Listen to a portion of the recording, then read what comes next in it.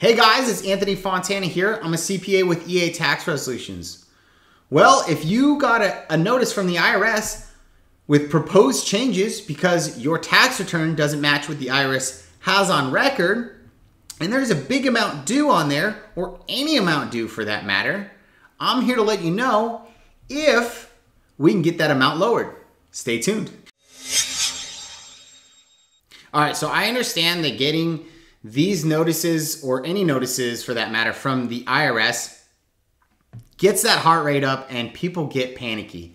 I talk to you guys all the time over the phone. However, there's one thing you got to know about these CP2000 or the 2501 notices from the IRS.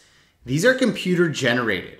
You filed a tax return and you missed either like a W-2 or 1099 that was filed on your behalf. The IRS has record of this.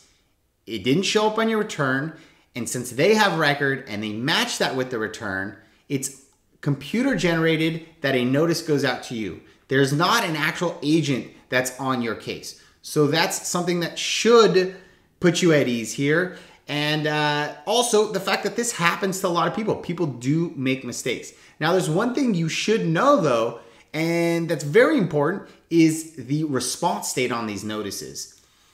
We want to make sure, if we can, by all means, try and make that response date.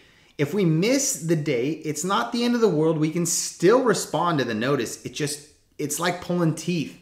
It's really tough to deal with the government when we miss these types of deadlines. So if there's anything you take out of this, be sure to respond to the CP2000 or the 2501 by the response date that they give you. All right, so you came to this video because you want to know how to get that amount that the CP2000 or 2501 states on there. You want to get that amount lowered. How do we get that lowered? Or at least what issues are on that notice that are eligible to get lowered, okay? And let's go. Let's start it out here. So we need to start off with either page 2 of the CP2501, which looks something like this one here. Okay, difference between your 1040 and the information by other sources, right? This one has wages and dividends. Or page 3, generally, of the CP2000 notice. And you'll see here, explanation of changes. And there's probably more pages to this. But anyways, that's where we start. And we take a look at what issues are the reason for these proposed changes. Okay, so like this one's going to say interest, and the other one has, let's see here, taxable wages and taxable dividends. Also interest on there too. See that? And this one also is going to have securities. Okay, so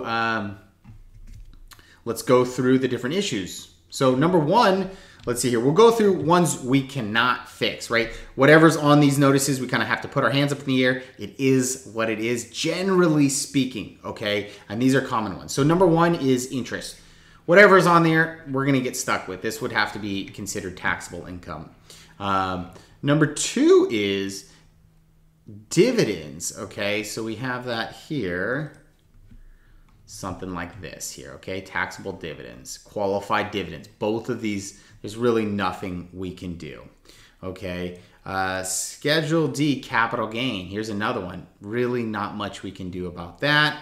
And or wages, like we saw here at the beginning, right? Something like this, taxable wages. We're gonna get stuck with whatever is on there, okay? Now here are things that maybe we can do something about, and the reason I say maybe is because it all depends on kind of the reason why you got this income. There's other factors to this, okay? Some of the tax law behind it, okay? Number one would be, and this is really common, retirement account. So like you'll see right here, right? We have some retirement account.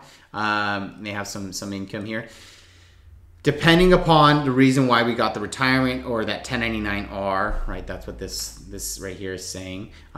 Maybe it was a rollover from one 401k to another 401k. Now that would not be taxable, right? If we miss that and that's what happened, that would not be taxable. Well, there's something we could do about that. But if this is just a draw on a retirement account that you're taking, you got to pay tax on it. It is what it is. Maybe we can avoid if there's a penalty on that. Maybe there's something we can do about that. But generally speaking, if you're just pulling money out to draw on your retirement, you're probably going to have to pay tax on it. So again, it's maybe something we can do about this this retirement account, okay? Or retirement income, I should say.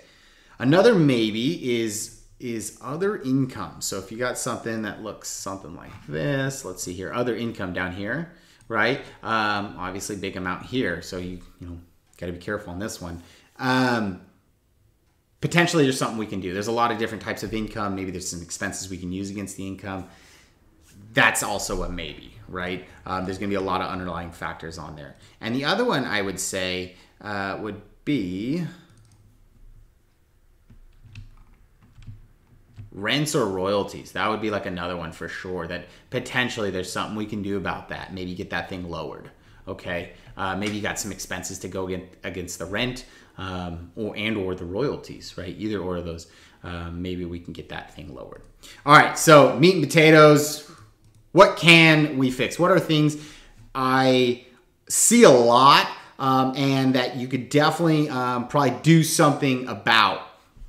Number one, I see all the time are securities. That's probably the most frequent that I get here, and that's here, right? You get something that says securities here, and the reason why we can do something about this, you'll see that right there, right? The reason we can do something is reported by others. That is like the gross proceeds that you get from the sale of your security, like a stock, bond, mutual fund, ETF, something like that. And really the way it works on taxes is you should only pay the tax on the difference between your purchase price and the sales price. So if they're only reporting the sales price, i.e. what's happening here, that would be incorrect. We should be able to get that lowered. And the amount we get that lowered by is the amount that you bought it for. So in this case, let's say if I were to respond to this one, I'd go back and get like the Charles Schwab, the gain loss report from them, and respond to the CP2000 with the stock basis or the cost basis, what you purchase these stocks for,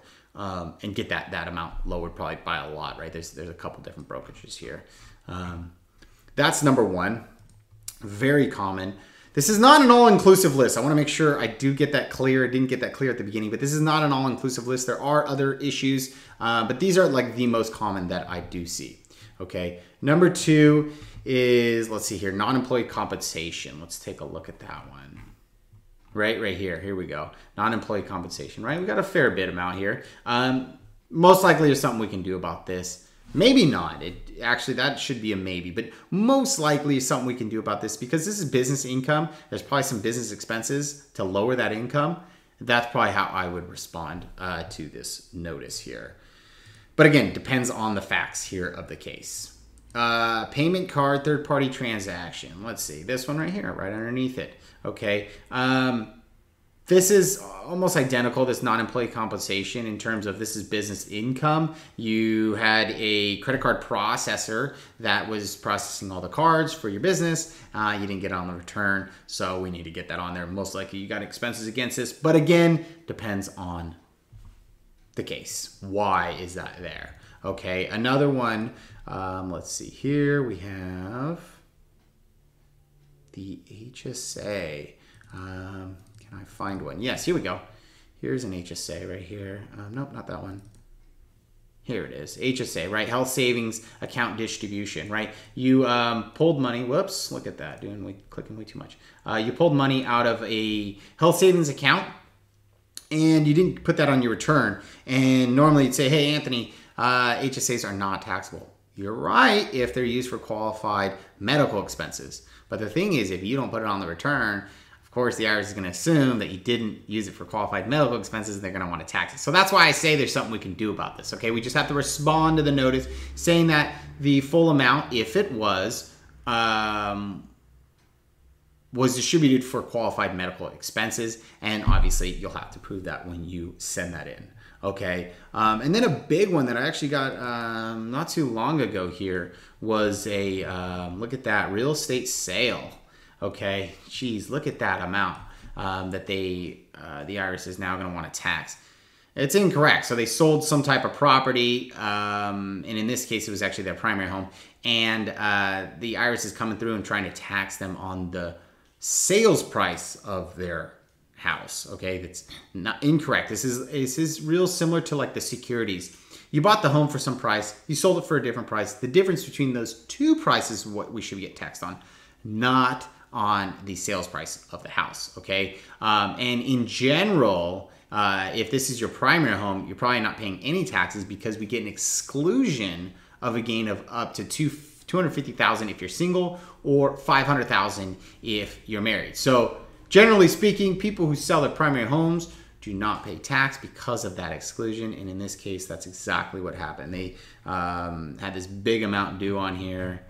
I don't even have the amount on here, but oh, there it is, 160, right, that they're proposing. We had to go to zero. So yeah, and that's because of the exclusion, and we reported the basis on that other purchase price of the house.